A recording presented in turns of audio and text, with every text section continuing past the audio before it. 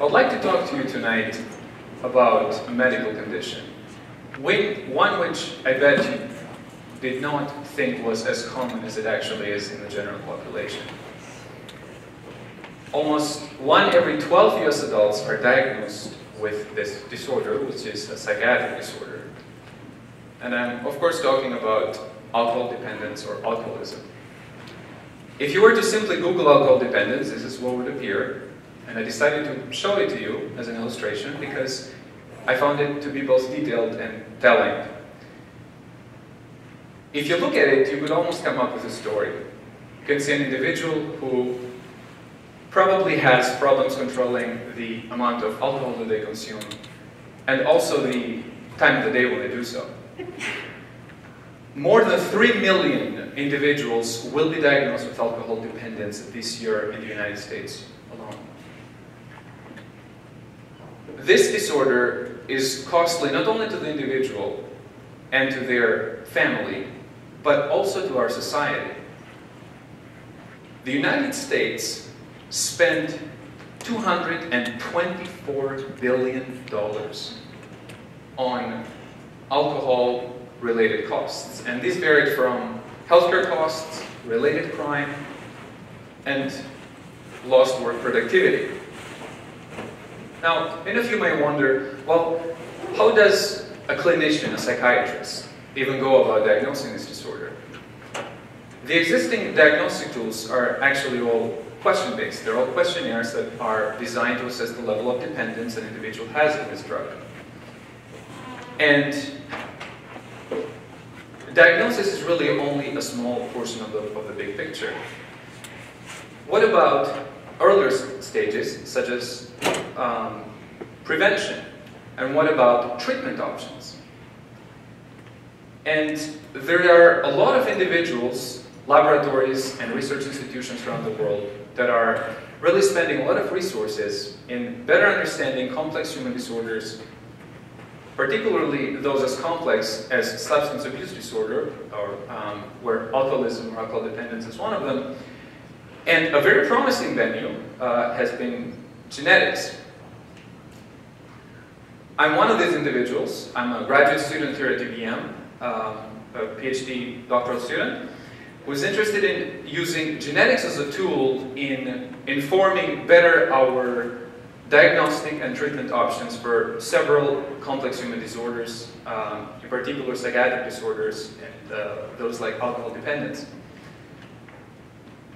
So much of the DNA that is in almost every single cell in our body comes in 2 copies, and those 2 copies are almost identical. However, every once in a while, 1 every 1,000 or 1 every 1,200 base pairs or letters in your genome, there will be a mismatch. And here you see that that mismatch is represented by the letter C being replaced by the letter A. And these are referred to as single point mutations. They are identified across any person, any individual has them. They are largely inconsequential with regard to health risk. However, every once in a while, we are able to identify a single point mutation that is in fact associated with health risk. And so this is what the quest of scanning the entire genome has really led to identification of these single point mutations.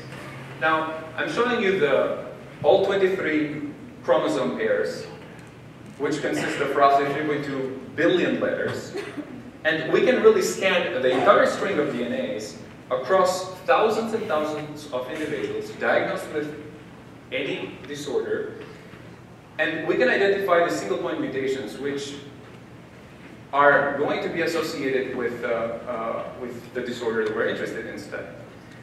If you took my genome and that of any one of you sitting in the room tonight, you find that there are about 3 million differences. Now, that may seem like a big number, but with regard to the entire size of the human genome, it's below 0.1%. So it's really a very small fraction. So, all right, well, all looks good. We have genetic methods, we have DNA sequences of thousands of individuals. What's the big deal? Why haven't we cured this disease and many other diseases that are out there using genetics? The short answer is that we really don't know all the genes that are associated with many complex disorders, including alcohol dependence. And this problem, which has been recognized for a while in the field of human genetics, is referred to as the missing heritability.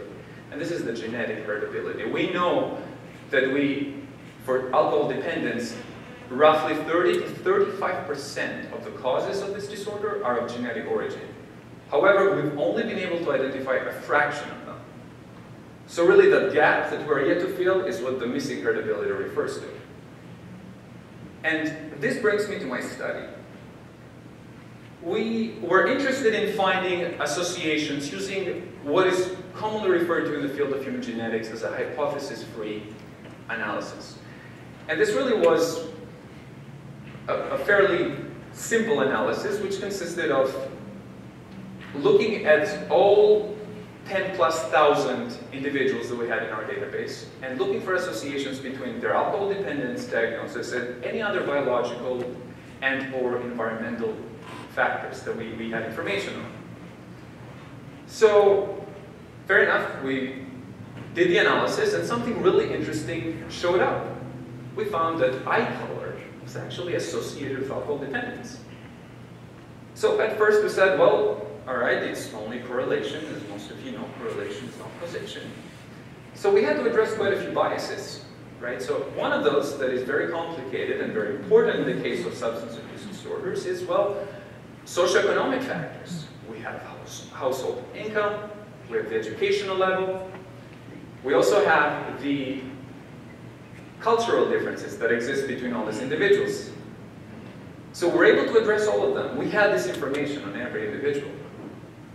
One thing that I would like to single out is the genetic ancestry. So we can use genes to really tell us more about the ancestry of anyone, really. So that's what we did. We looked at around 1,300 individuals. In the three colors you see here, they represent the three different regions of Europe where the great-grandparents of these individuals came from, the United States. So that's Northern, Central, and Southern European.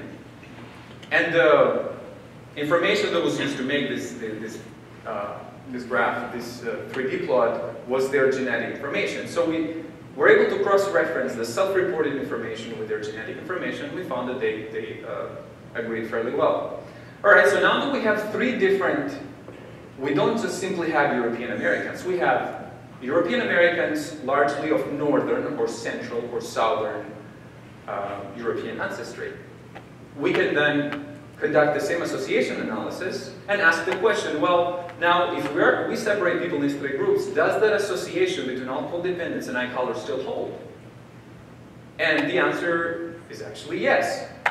So it did not matter if these individuals of European American descent were largely Northern, Central, or Southern European. Light eye color was in fact a risk factor in any of those three cases. So the next step really was to bring in a little bit of biology. This is all statistics, correlations. You know, a lot of people would probably be put to sleep by now if they just hear about numbers. So what about biology? Well, so the next thing we did was to look at, to do a more hypothesis-driven test. We built two sets of genes for each of the two phenotypes that we're interested in, which is the eye color and the alcohol dependence diagnosis. And we asked the question, how many connections do we see between these two genes, or their products, meaning the proteins that these genes code for? Well, the answer turned out to be 130 connections. What does this number mean? Well, it actually means very little. 130 is just a number. But it becomes a lot more meaningful when you're able to compare this to what you would expect at random. So it turned out that the number of connections you'd expect at random between any two such sets of genes, it's really only about 100. So our number of connections of 130 was able to tell us that we had some biological evidence now that the eye color genes and the alcohol-dependent genes were interacting at each other with one another at a higher rate really than expected at random.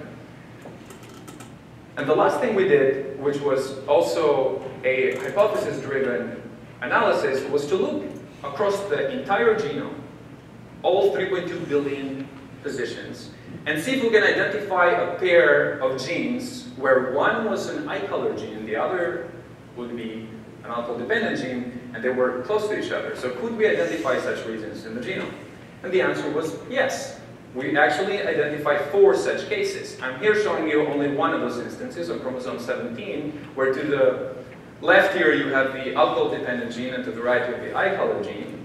And not only are they physically really close to each other, but the genetic variants in each of these genes happen to correlate really well with one another, as indicated by all those the red colors that are indicating the genetic variants on these 2 genes are highly correlated, which means that they're likely sharing some functional relationship as well.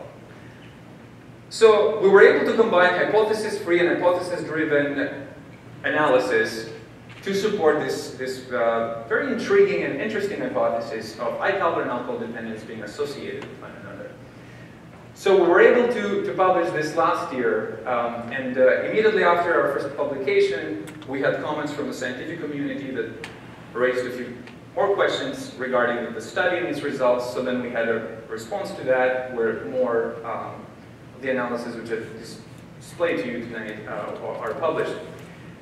So I hope that through the few slides I've shown you tonight, I've been able to convey to you the message that the only way that we're really going to be able to make any progress in that golden trio, the prevention, diagnosis, and treatment, the only way we're really going to make medicine personalized in the United States and really across the world is by better understanding the biological underpinnings of many of these complex disorders.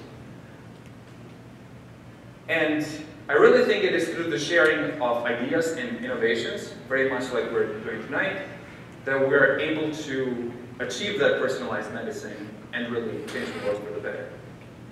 Thank you.